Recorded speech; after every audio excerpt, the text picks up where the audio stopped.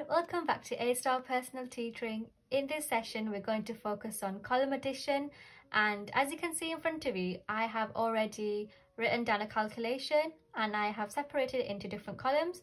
So we have got our hundredths column, our tenths and our ones.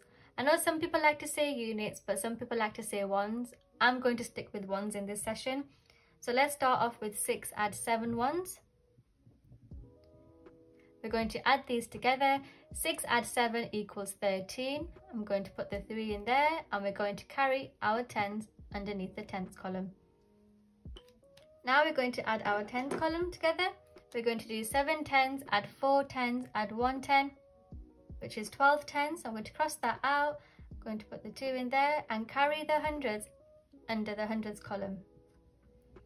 And now we're going to do 300, add 200, add 100, and the answer is 600.